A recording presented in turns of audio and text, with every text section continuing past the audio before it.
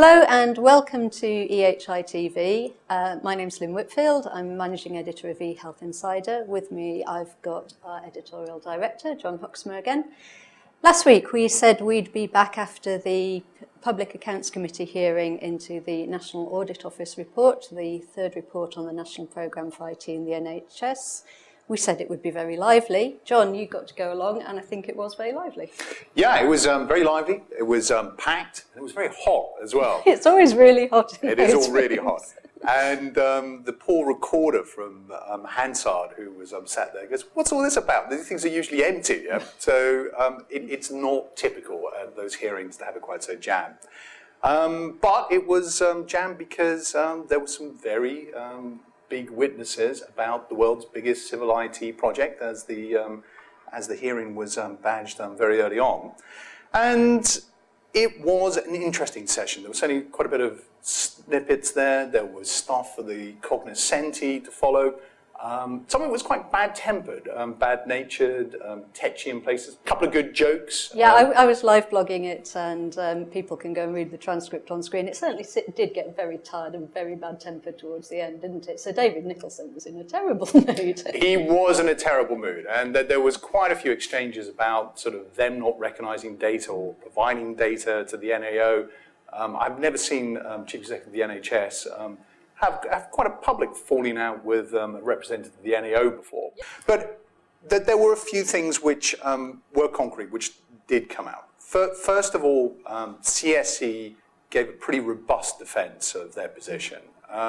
And there is certainly no indication that they're about to walk away. Quite the opposite. So this is walking away from the deal up in the North Midlands and East, where they've been trying to get in ISOF's Lorenzo. That's the one that everyone's wondering if the government will now can on the back of the report. Yes, and I think it's clear from the PAC hearing that the government certainly doesn't intend to, the government department, rather, the Department of Health, certainly isn't minded to can that deal. It is looking to try and find a version of it that is modified, that is substantially different, that will deliver something.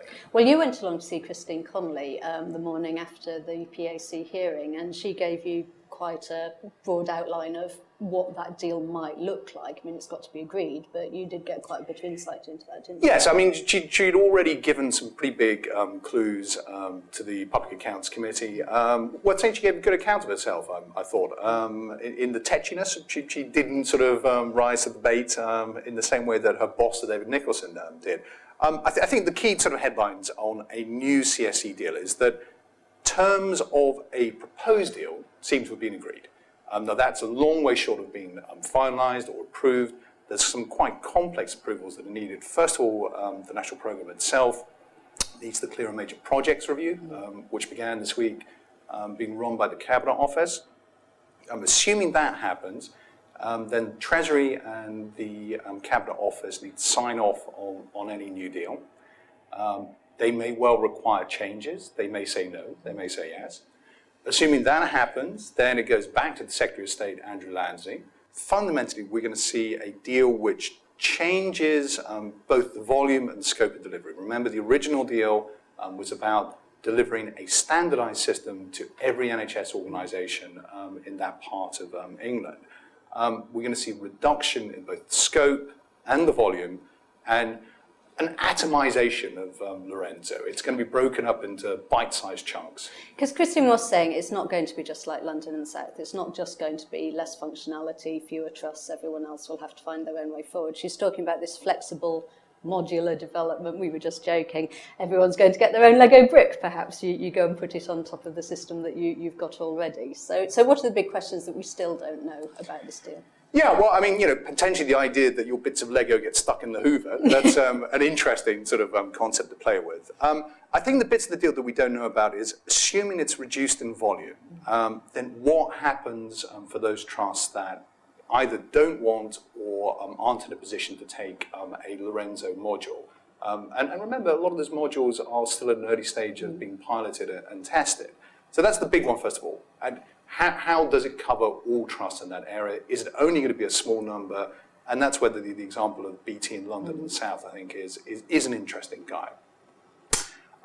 The other one is what happens to those interim systems they've already put in. Yeah. And there was great play made both at the Public Accounts Committee hearing and in my interview with Christine Connolly about interim systems. At the very early stages of this programme, CSC shipped in a lot of IPMs, which were meant to be in for a strictly short term.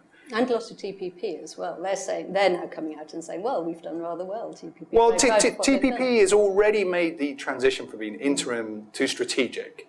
So once, TPP was meant to be replaced by the GP component of Lorenzo, now that's been taken off the card some time ago, and TPP is there for keeps. I think that we're going to see almost exactly the same thing happen with IPM. Trusts that have got IPM now, that is going to be the strategic solution on which some layers or modules or Lego bricks of Lorenzo are then plugged in.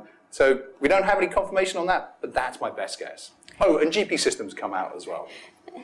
We went and asked a few IT directors in the North Midlands and East what they wanted to see off the back of the NAO report, and some of the things they're saying are, yes, it didn't tell them a lot they didn't know, this is broadly what they're expecting. Also, they now really need some clarity about the contract, they need some clarity about standards. They also want some national direction to make sure that the baby doesn't, as they put it, get thrown out with the bathwater. We would like to keep this debate going, and therefore we're going to have another of our Friday tweet chats. That will be on May the 27th at 12 o'clock. Use the hashtag EHIPAC. Come and talk about the NAO report, the PAC, and what should happen next. And we will see you next week.